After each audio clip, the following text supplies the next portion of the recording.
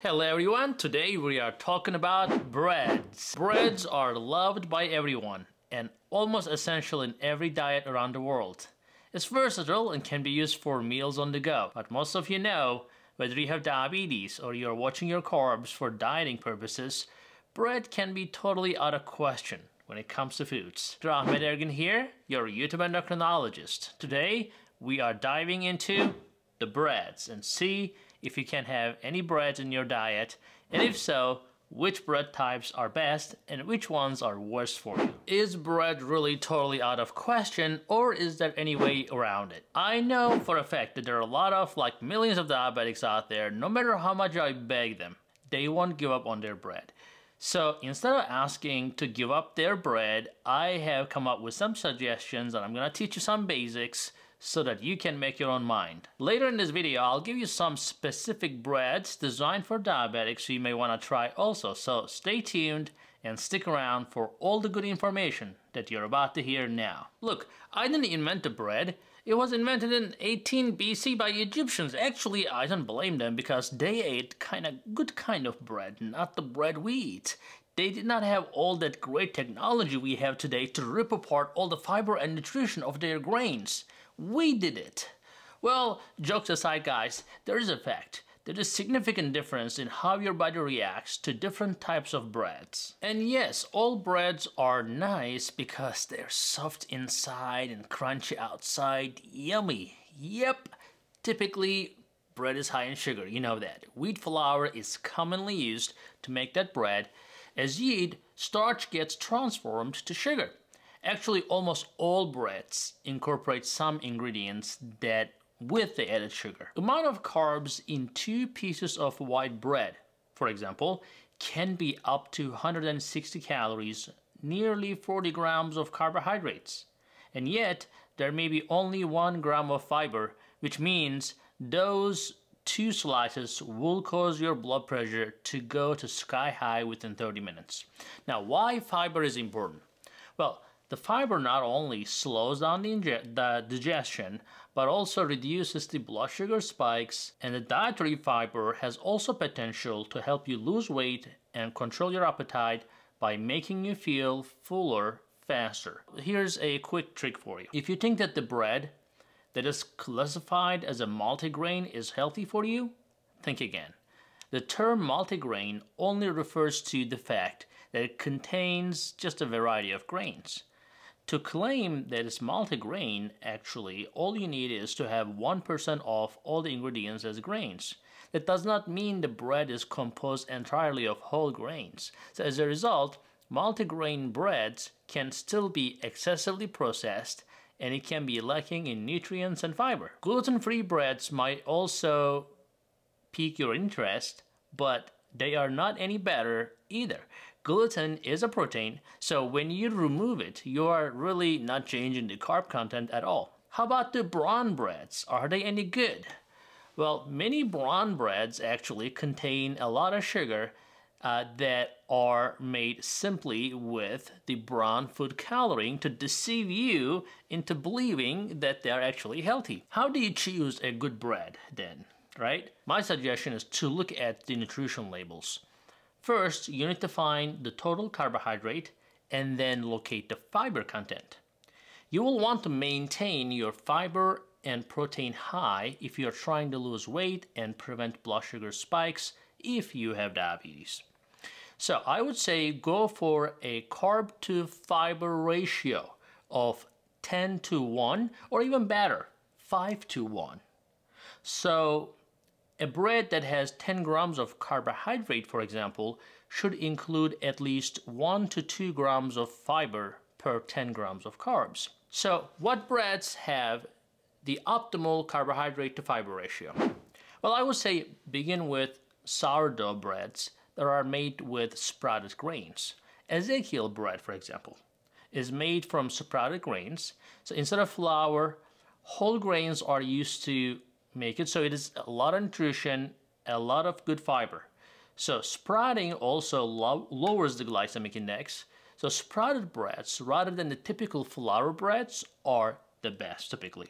Grains are also abundant in zinc, folate, iron, and magnesium. And just because sprouted breads are also unprocessed and they have generally higher nutritional value.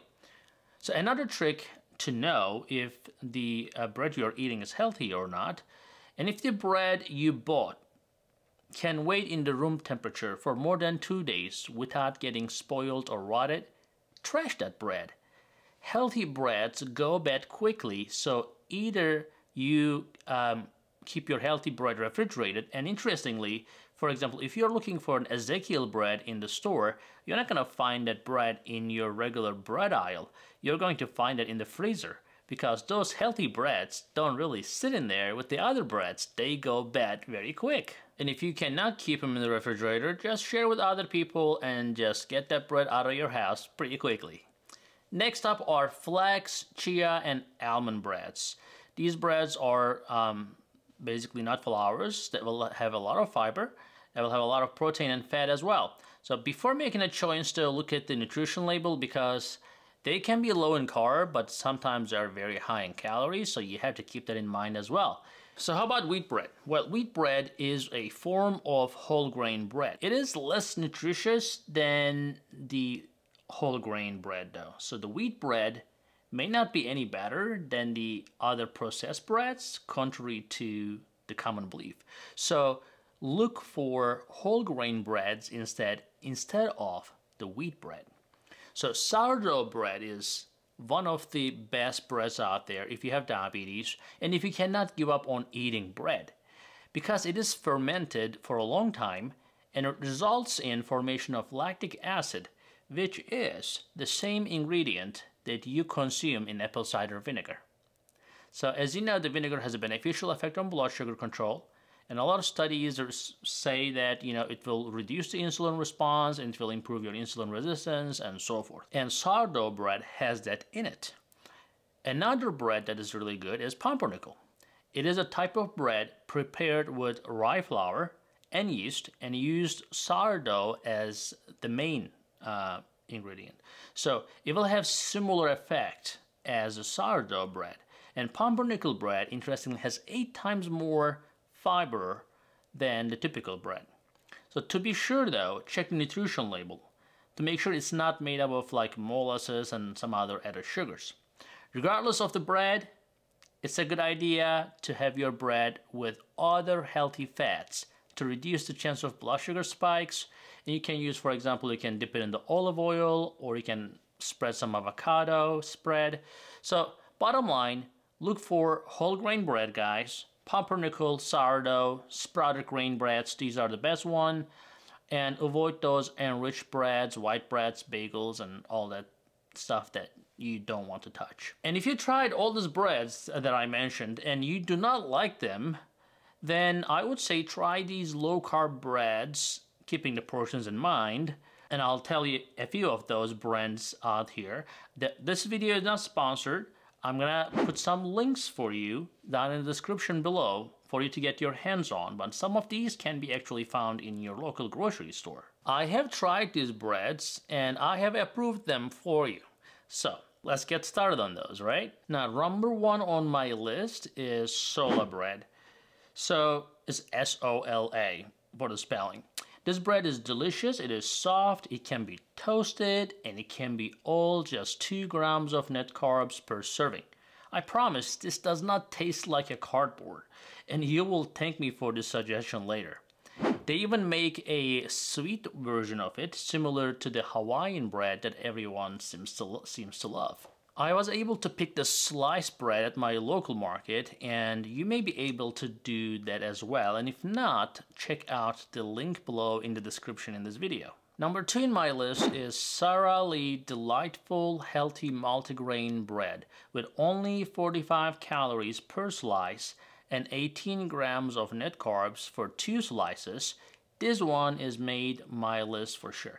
You can find this one easily in your local grocery store, and is priced fairly right for that type of bread. Number 3, Aunt Millie's Live Carb Smart Bread. I have only seen this one online and in health food stores, but it is very incredible actually. It has only 1 gram of net carbs, you have to try it. If you look at the nutrition label, this bread is loaded with fibers. That is the trick. Number 4, the Joseph's bread. That's a lavash kind of flat bread. As a great choice for that type of bread. Has only 10 grams of net carbs and 100 calories for a whole lavash. You can make a wrap, you can make a sandwich with this, and it is hearty, it is delicious. It's definitely not thin like a tortilla or a similar wrap. It actually has a substance and it will fill you up. You can find this one at your local store, and the brand also makes super tasty pita breads as well. Well, the number 1 and the last one is Kiss My Keto. That's a funny name, but I mean, they have pretty good stuff. They're a little expensive, but I wanted to bring it up to your attention as well. These guys really get the 5-star review from a lot of people. What makes this bread mind-blowing is that it has 0, yeah, you heard me right, 0 net carbs. It also tastes good, has a great consistency. Unfortunately, this one can only be purchased online, and I have not seen this one on the shelves in the health food stores just yet. So let me know if you have seen this one so people can go get it. But I have provided a link in the description for you for that bread as well. So guys, I hope you give one of these breads a try and let me know what you think. And if there are breads out there that you know of that I didn't mention but you like, please go ahead and share in the comments so our community benefits from that as well. So now go ahead and enjoy the turkey sandwich. Maybe put some healthy fats and avocado on it, guys. Stay tuned and we'll see you in the next video. Hey guys, I hope you're enjoying this channel so far, and I hope you subscribed already. If you didn't, do it. And if you did, watch this video right there. I think that will help you too.